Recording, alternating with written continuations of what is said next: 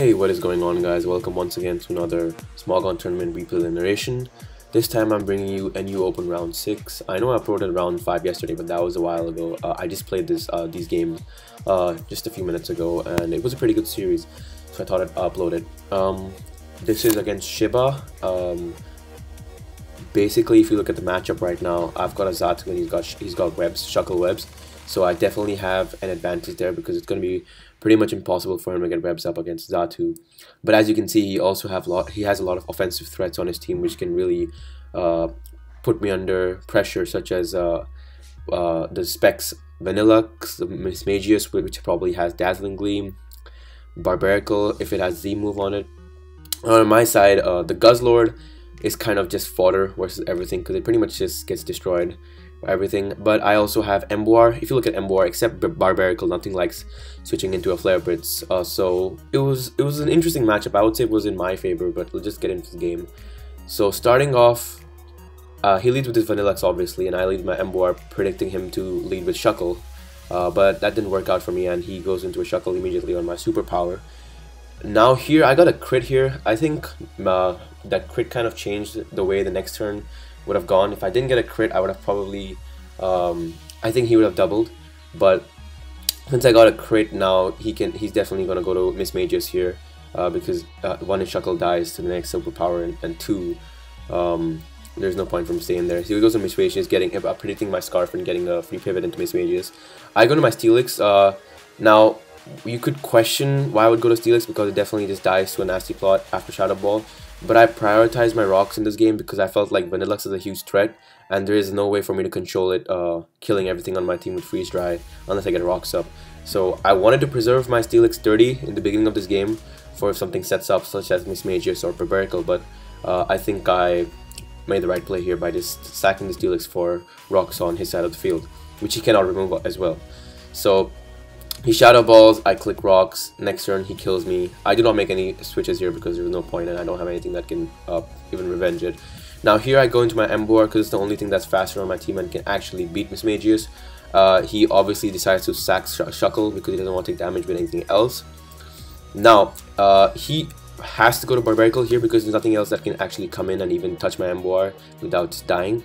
He goes to his Barbarical, and here in my mind I calced every single Pokemon, whatever damage it took from +2 Stone Edge. So Slowbro took around 60 to 70%, Vileplume took around 80% at max, but Z move basically killed Vileplume and it almost killed Slowbro. It was actually a roll in his favor for him to kill me. But as you guys are going to see, luckily he's actually turns out to not be Z move. He turns out to be White Herb, which was kind of great for me. So he clicked Grass on here, which was kind of weird. I don't really like Grass on and Barbarical, but I clicked Scald, and this was kind of lucky. Me getting a burn here made it really helpful because if I didn't get a burn, I would have to sack Slowbro and then go into Vileplume next turn and then kill him off. Luckily, I got a burn, and that was pretty cool for me. Here I switch out in my Vileplume because I don't want to take another Grass Knot, and he makes a nice prediction there and clicks Shell Smash again. And he gets a chip off of my Vileplume, which was good for him. I'm basically in range from Virizion now. I Giga Drain and revenge him.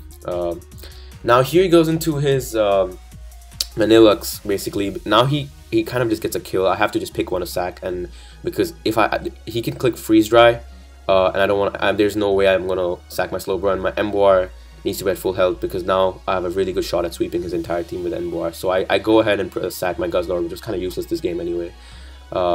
Unfortunately, didn't get enough action. Now I go to my Emboar and I get a kill here 100%. So he just decides to sack his Vanillux. And as you guys are gonna see, actually, that he's got nothing that can even harm my Emboar in any sort of way. So the only way I'm gonna die is if I die from recoil. So as you guys are gonna see, I'm just gonna end up killing his last two Pokemon with Flare Blitz. I do kind of disagree with this series of plays at the end. I think he should have sacked his Malamar and then proceeded to even at least attempted to try to sweep with Mismagius. It would have been very difficult, but he would have at least had somewhat of a shot. But here he basically 100% lost with the series of plays he chose. The burn at the end didn't matter for sure because that was a Rocky Helmet Zatu. So alright, let's just move on to the next game. Now here I brought a team made by my boy Gary Oak. This is a really cool team. It's got really cool sets. It's got two Specs Mons, which basically no team can ever handle and it's got a nice bulky offensive backbone with Scarf, Delphox, and Z Virizion. He brings a really cool team, but the main threat on his team is this guy, Turtle. The turtle basically kind of just sweeps my team after rocks, but obviously it's really difficult for him to set up. And the only thing I have that can actually do anything to him is my Delphox, because it's Scarf and it's faster than Turtonator when it Cell Smashes. So I was just cautious about this, but otherwise I think he has nothing for my Virizion. At matchup I thought he was Scarf, Drapion, and Specs Rotom, but that was not the case. But let's just get right into the game. I don't know if my Guzzlord, because for once Guzzlord has an amazing matchup. Nothing like switching into Guzzlord this game at all. Specs obviously, so he leads off with Drapion. Drapion does not have a good matchup versus Guzzlord. The best move it can use is Poison Jab, and since I was under the impression that he was Scarfed, I thought that he was not going to stay in. So I made an aggressive play here. I predicted him to go to Cryogonal, because Cryogonal can take both of Guzzlord's stabs but cannot take a Fire Blast. I predicted him to go to Cryogonal, but he makes a really nice read here and goes to Slowbro on my Fire Blast. Here I switch out to my Vanillux because, again, Vanillux, except for Cryogonal, nothing comes in on Vanillux. So obviously he's going to switch out here because he's fearing that Freeze Dry. Once again, make another aggressive play, and I use Flash Cannon predicting his Cryogonal. I get a really nice 71%. Since it's Specs, I'm going to stay in and predict him to recover. Now here he doubles back into Slowbro. Now, for some reason, I felt that he was gonna double into Cryogonal, predicting me to go to Guzzlord or something, because Guzzlord is pretty free in the situation, very free if I would say, because he can easily switch out or you can just slack off my Flash Cannon infinitely. So I expected him to go to Cryogonal to try to maybe attack or get a recover off. So I just Flash Cannon again, bad aggressive play, but it's alright, he slacks off. Here I can still go to Guzzlord for free, no problem at all. He clicks Calm Mind. And as you guys are going to see, I got a lucky flinch here. Though I do not agree with this series of play at all from him. There's no reason for Slowbro to stay in versus Guzzlord, a Specs Guzzlord versus Dark Pulse. Even if you have Colbur Berry, there's no way you're winning 1v1. I mean, next turn I'm still going to get off more than 50%, so I don't understand like why he stayed in. I did get the flinch though, which was kind of lucky for me, so I'm not going to deny that. He goes into his Drapion here. Again, right now I still felt that he was Scarf, so I proceeded to stay in because I wanted to kill his Drapion so I could sweep with Virizion. But as you guys are going to see, he reveals that he's not actually Scarf, and he clicks Z Earthquake, which was kind of bad for me because my intention was to preserve Steelix's dirty for the entire game so I don't get swept by Turtle, but he just got off damage, so I thought I'd get Rocks Up. Me getting Rocks Up is great as well because now his Cryogonal dies to Rocks, so I get Rocks Up, he kills me off with EQ. Now I can just go to my Virizion because it's faster than Drapion and 100% kills it. I click CC. Now the best play for him is to go to Rotom because there's nothing else on his team, if you can see, that even likes coming into Virizion a bit. Slowbro can obviously live, Rhydon can also live, but they don't really do much. He goes to Rotom, which was probably like the ideal play for just to Volt Switch out. But as you guys are gonna see, I go to my Delphox here because I knew that I don't really take much damage from any of his hits. But he clicks Trick for some reason because I actually don't know why he clicked Trick because it was kind of confusing. I guess he predicted me to go to Guzzlord or something, which does not make any sense to me because everything on my team, I revealed Specs on Vanillux, I revealed Specs on Guzzlord. I'm not going to go to Golbat on a Rotom, so I'm kind of confused on why he clicked that. And if you look at my team, there's no other Pokemon that can run a Z move except Virizion, so I was really confused why he clicked that. Luckily for me, but here I made a pretty big choke. Even though he tricked for some reason, I just thought I'd click Signal Beam. I thought he'd go to Slowbro here. I just slipped out of my mind that he can just sack his Cryogonal and get pivot advantage. And he sacks his Cryogonal, I stay in. It was a blunder. But now I can go to his Turtonator and click Stealth Smash for free. My only Pokemon which can even somewhat hurt it is Golbat and live a hit as well. So I go to Golbat here.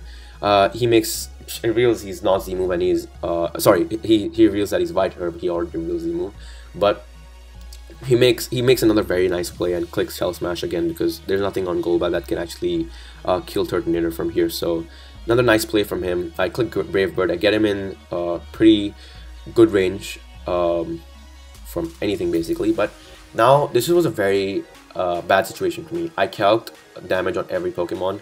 Guzzlord is at 52, so it's the only Pokemon that could actually live a Fire Blast, but Fire Blast plus poison damage kills Guzzlord as well. Golbat dies to any hit, not any hit, it dies to Fire Blast and Draco Meteor, lives the Dragon Pulse. And I was in a really bad situation here. My only way of actually killing the turtle was either dodging a Fire Blast or weakening it with Hail and killing it in 4 turns, because Vanillux can get Hail up and kill it in 4 turns. So this was my plan. I was the only thing I could think of at this point was I just get up Hail and I somehow either dodge or I have to hack him to win from here. So I go to my Vanillux, I sack it, he reveals Fire Blast, so I had hope to hack him. But I go to my Golbat here. My intention was I'm going to go to my Golbat and I'm going to go to my Guzzlord and either hope for a Fire Blast miss, because I didn't expect him to click Draco or, you know, lose his special attack, because Golbat, if you calc, it dies from Fire Blast here.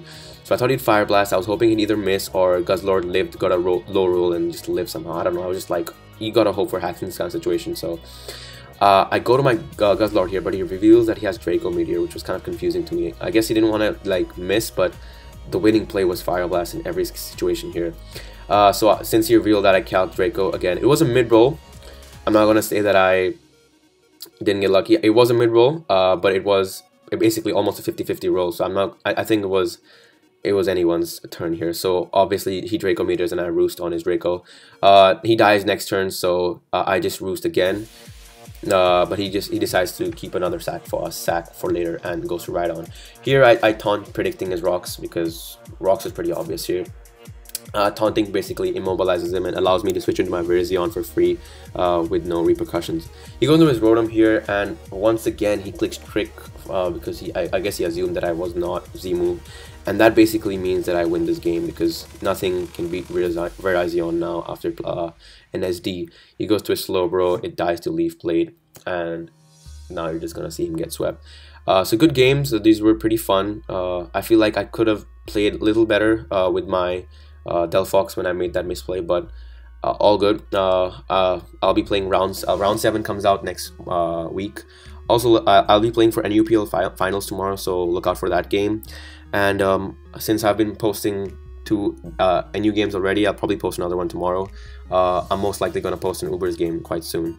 So let me know whatever you guys want to see. I'll see what I can do. Hope you guys enjoyed. Peace.